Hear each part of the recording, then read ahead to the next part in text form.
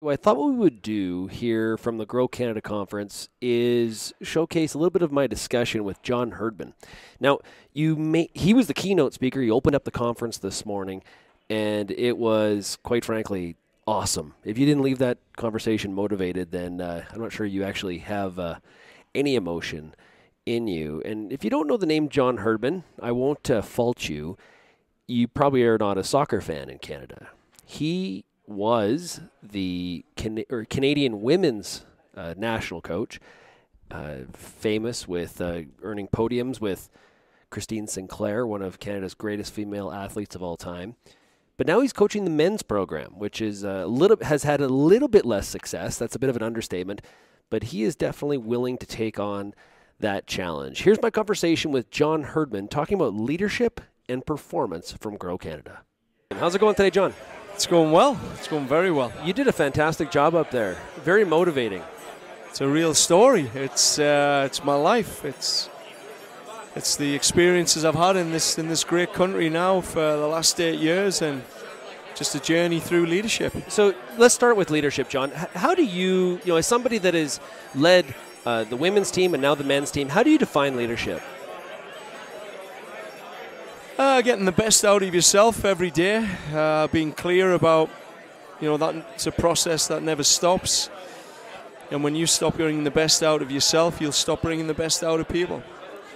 So your first job is to do the best for you, to ensure you're operating at your highest virtues with authority, challenging yourself, and typically by doing that you'll be modeling the way for others. And then your second job is to invest in those around you and make sure that you're very committed to bringing the best out of those people.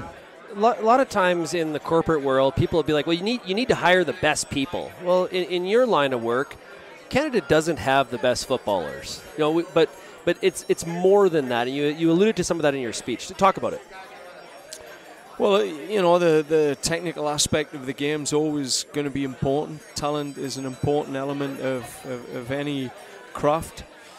But then there's the character element, there's the people element, there's, the optimism that, people can be more than the cover of the book. And I think you have to constantly believe that when you work with people, there's always more to come. You can bring more out of people. People can bring more out of themselves. And then there may be a plateau that people can reach, and at that point, then often that's an element around motivation. And again, good leaders find new ways to motivate their players, their colleagues, their spouses. So I'm going to keep it as simple as this, that people will always be our best resources, and I think the great leaders, they can operate with not the superstars. They create rock stars. They create people who show up every day, who can deliver above a line and in competence and character under any circumstance. So I'll take a team of rock stars over superstars any day. Nice. Can you talk about the pit? Yeah, the pit is something to embrace. It's about leaders being ready to recognize that we've got to be prepared to put ourselves in pits where it's uncomfortable, where you're living on the edges at times of your skill sets, where you're vulnerable, putting yourself in those vulnerable positions in relationships, in your competency at work. That's the pit, and the pit's just about growth, really. It's about knowing that if we are going to reach that orator, that highest virtues, that you've got to be rubbing against something. You've got to have friction. You've got to have tests in your life. And I just think people are frightened of pits. And I think the good leaders, they create pits for themselves. They create pits for their people, for their organizations. They purposefully put people in pits. And I think the smart leaders are intuitive to put people in them at the right time as well. It's not about creating chaos in an organization or in an already chaotic time. That is the pit that they'll be dealing with. But ultimately, the pit is about pressure-readying teams. It's about having them ready to always be there to respond to adversity, which is always around the corner if you live life on that edge. So, for me, a pit is shifting away from wanting that hedonistic life of just pleasure without pain. The way I see the world is I want pleasure through pain, and that's the most pleasure you can get when you've had to suffer to get something. And you talked about how you put yourself in these pits, and you moved from a situation with the women's team, top 4. I think you said top 4 in the world. Obviously, lots of podium positions, World Cup and in the Olympics. Moving to the men's team, why? Because the men's team is not exactly. It has a lot of room for growth. So why make that move? Because of that, I think at the heart of us, I'm a farmer. I'm a teacher, I'm a builder. I enjoy the challenge. I was ready for a challenge. But more importantly, that if we fix the men's game in this country, we fix everything. The men's game is the one part of our organisation that has consistently underperformed for long periods of time.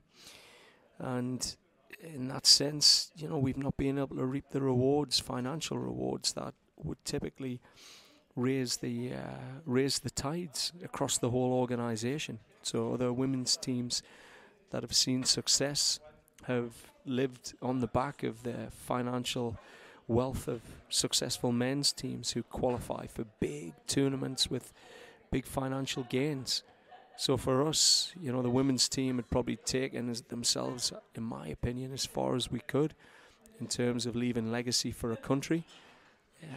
Without the men being successful, we were never going to raise the tide and really raise this team up where we could have a professional league in our country or bring more quality to a team that's striving from going from number 4 in the world to number 1.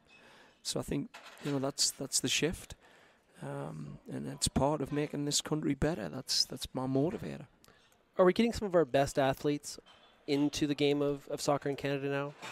Or is that what it's really about?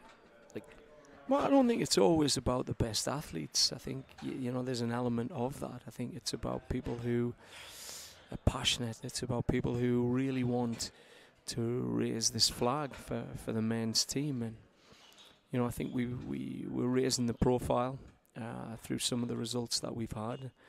We're raising the profile through some of the players we've got now. And we've started, some of the work in the system to bring the shirt to kids on a provincial level, to put the Canada Soccer logo, the maple leaf, in 12 to 15-year-olds' faces so that they know we're here. And when they get asked to go and play for Portugal, because we're a largely immigrant country, young, talented players can play for many countries, that they want to stay for us because they feel a connect to us. Now, clearly football is important to you. What is it about, you've been in Canada for a number of years now, what is it about Canada that you want to take on these kinds of challenges? Well, I think Canada are gritty people. I've always respected the grit that you see, and we're a humble people. We've got good work ethic, we've got good values at the core. So it's easy to get a team moving, or easier to get a team moving in the right direction.